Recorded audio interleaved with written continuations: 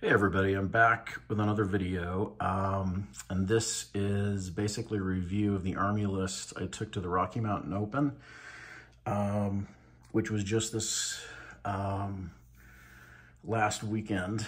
I had meant to do this the Friday before, but I was kind of madly caught up in building and painting models at the very last minute.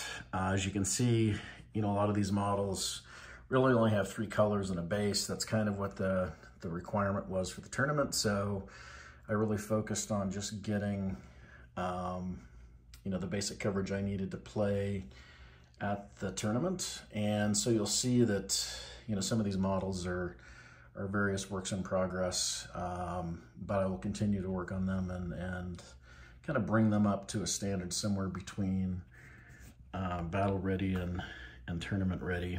But as I said, this is my kind of a review of my list for the Rocky Mountain Open.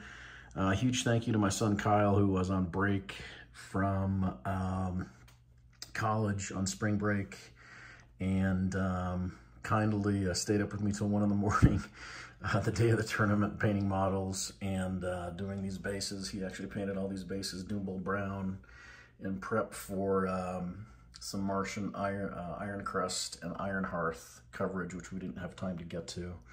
But huge thanks to him. And just as a quick FYI, this is the first of 3 videos I plan to do around the Rocky Mountain Open. This is just a review of my army list. I'll have another video where I kind of review how AdMech stacked up against the 6 opponents and different factions I played against. And then finally, I'm going to put together a video that has some lessons learned for people like myself who this was my first tournament, and just some lessons learned from having done it done it for the first time. So I'm going to start by just going through the list the way it's actually presented in my army list. I've got a link to it in Pastebin, so you can kind of follow along and see exactly which units have what, But to start with, I'll start with my leaders. And first among those is this here Cybernetica Data Smith, who's leading a unit of 4 Kastelan Robots. I then have a Tech Priest Enginseer here, who is basically tasked with healing and slapping that 5-up Field of Pain on one of these vehicle models per turn. And then finally over here I have a Techno-Archaeologist leading this group of Scutari Rangers.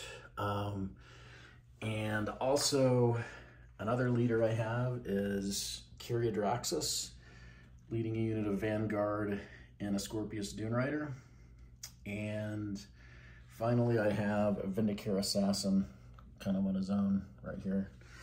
Now to go through the list kind of as in order, starting with my battle line. So as I mentioned, I've got a unit of 10 Scutari Rangers. I use them mainly to stay in my backfield and use Sticky Obsec to on my home objective, and I pretty much used them in that capacity for the entire game, and I relied on the Techno-Archaeologist's 12-inch deep strike denial buff, which proved to be pretty useful, but I'll put more of this in my lessons learned video. But you really have to measure carefully every single game, because there were a couple times I thought my backfield was screened out and it wasn't. So, but for the most part, when I used him properly, he served a useful role for me. And like I said, the next unit was this 10-man unit of Scutari Vanguard, led by Pteraxii in the Dune Rider. Really kind of intended her in this unit to be a second wave reinforcement to kind of land on a key objective, and with the Vanguard's -1 OC ability to enemy infantry within 3 inches, I thought that would be a good use for them. And then next up we've got 5 Pteraxii Skystalkers, which are undeniably the most fragile unit that Games Workshop has ever made. These broke multiple times during the game, and thankfully I took along some sticky putty to do some on the battlefield repairs to kind of hold these together. Great unit, just super fragile, and I'm probably going to replace these spindly, kind of useless stands that GW provides with something I got from Deadly Print Studios that gives them nice kind of exhaust trails. But really happy with this unit. Loved that it's deep strike. Loved that they have grenades, the only unit in the AdMech Codex. Found it to be really useful. And then next up, I've got 2 units of 3 Serberys Raiders. And I use these guys primarily to start at the front of my lines and use their 9-inch scout ability to get out early on objectives and kind of deny those to my opponent, at least initially. Also use them for some mission objective play, like getting into corners quickly. All in all, I think they're very useful, inexpensive, quick, kind of objective monkey units. And so I really enjoyed using them. I then have 2 Ironstrider Ballistari, 2 units of 1 each. And I use them in a similar capacity to the Raiders, mainly to screen, also for long-range anti-tank. And to be honest with you, during 2 days, over the 2 days of the tournament and 6 games, I think with all my shooting, I probably hit with them once or twice. So that single shot of theirs is really a liability. Granted, if you have the money to afford 18 chickens, you know, you can, your odds of hitting with them, you know, increase. I guess you can't have 18 Ironstriders, you could have 9. And your odds would increase of hitting, but as of right now, they're kind of an odd unit there. I think they're very useful, mainly just being a tanky, relatively tanky kind of move blocking unit, which occasionally can contribute some anti-tank shots. Like I said, I took 2 units of 1 here. And then after them, kind of the centerpiece of my army, and probably my single favorite unit in the whole faction, is this unit of 4 Kastelan Robots. I equipped them all with twin link fists because without any Cataphrone breachers with arc rifles on my army, I felt like I needed something that could really deliver damage. And the Kastelans, for the most part, I think they did. In melee only, I equipped him with a heavy phosphor blaster because I like the 36-inch range, and the AP -1 damage 2 profile I think is useful. Other people like flamers. I'll probably get a second unit and maybe give them flamers, but overall I used these guys to plow into or at least try to plow into the heaviest, the toughest kind of enemy models or enemy units that I saw or I came across. And then I've got 2 Onager Dunecrawlers, one with the Eradication Beamer, you can see there, and one with the neutron laser. And I noticed after I put this together that I put it in upside down, so apologies for that. But that's what you get for putting some of these things together at 1 in the morning the day of a tournament. So anyway, I probably will fix that at some point, or maybe I'll leave it the way it is.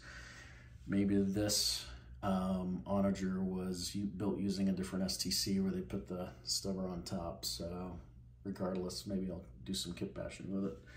But the idea was here is that this would stay in the backfield with a neutron laser and take pot shots at tougher enemy units. I also found their base sizes to be extremely useful to deny deep strike. So having one of these in the backfield along with the Skorpius Disintegrator with the Belleros and the unit of Rangers, I almost consistently in most games, if I deployed them and measured properly, they did a really good job of kind of screening out people from deep striking.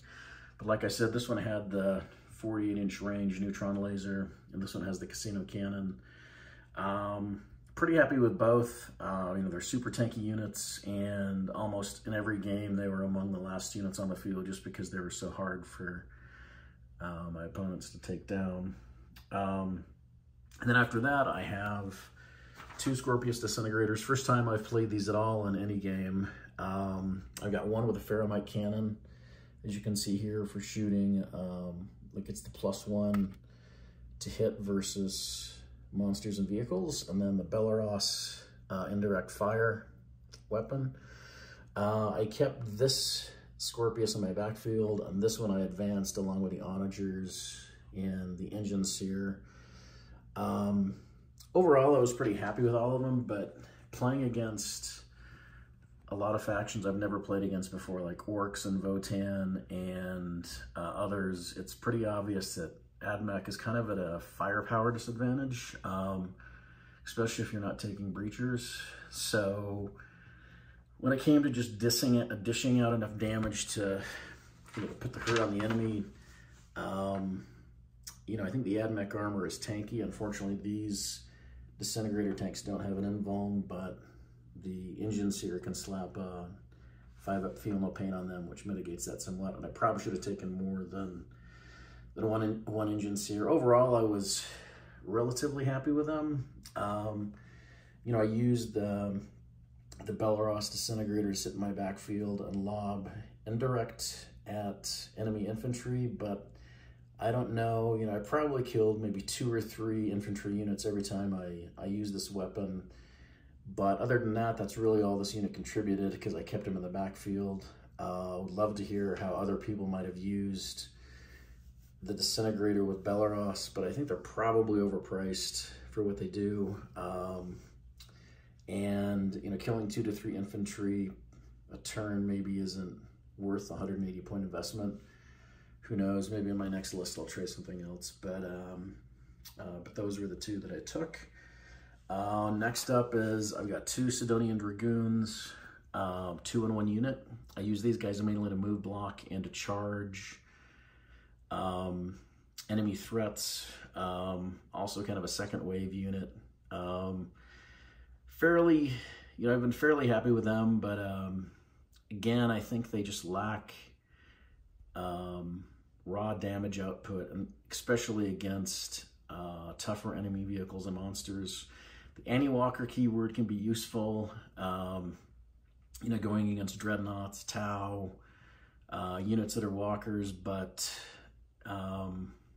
it's kind of I don't know, I wish the Lance was anti-vehicle versus anti-walker, which would make them much more useful. And I also wish that the Lance had higher strength and did more damage. I was really bummed out when I saw that the Attilan Rough Riders, which are a human cavalry unit that the Guard can use, have a weapon option for their lances that actually has higher strength and does more damage than what these supposed amazing pieces of technology that the Mechanicus produce can do. So that's a bit disappointing, but overall, I think these are pretty decent units. They can advance and charge. They have a ton of other abilities, and the only reason I took 2 of them, and the only reason I took 2 Ironstriders, is that I only have 4 of them. So I refuse to to pay $60 for a single unit of these guys. I've got 1 more in a box, and I can't decide when I'm going to build them yet, but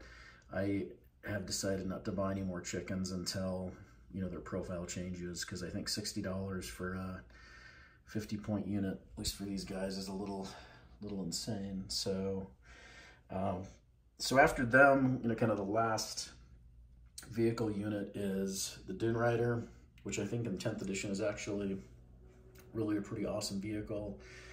I had pretty good success with it. First time I've really heavily used a transport. Kyria Draxis is awesome. I would heartily recommend her for any AdMech player, because her data sheet is literally better than the vast majority of our army. She's got 4 attacks with her pistol weapon, which shots do 2 damage each, and she's got a psychic indirect attack with 18-inch range. And that also does 2 damage. I think it's 8 attacks. But she, in every game that I was able to use her, she killed more enemy units than than the squad she was attached to. So if you're an AdMech player and you're not using her, I would strongly recommend that you do, because she really helps at least a tiny part of our army punch up a little better. So definitely worth it. Bit of a fragile model though. She her arm and her bird disintegrated mid-battle. Maybe her bird got terrified and took her arm off with it fleeing the battlefield, but regardless, I got to do some repair. She's in the medical tent now, getting her arm reattached, I guess. But anyway, I'd highly recommend everyone use her for AdMech if you can. And then finally, the Vindicare Assassin. The first time I've ever used one, and I have to admit that I forgot him in about probably more than half my games. I stuck him up on a high, like a tower type, at the top of terrain, and I just totally forgot he was there most of the time. So I really didn't use him to his full potential. Probably will take him again, but like I said, my fault that I forgot about him and didn't use him for most of the time. So that is the army that I took to RMO. Overall, I was happy. My goal was just to kind of get through the tournament. Knew going in I probably wasn't going to go in any games, and I did go 0-6. But I learned a ton, met a lot of awesome people, and learned a lot about AdMech as an army, which I'll address in the next video or two. So thanks for watching, and like I said, I've got 2 more videos coming up focused on kind of RMO and what it's like to go to a tournament as a noob, not very good AdMech player, and I have some tips that might be useful. So until then, I will talk to you later. Bye.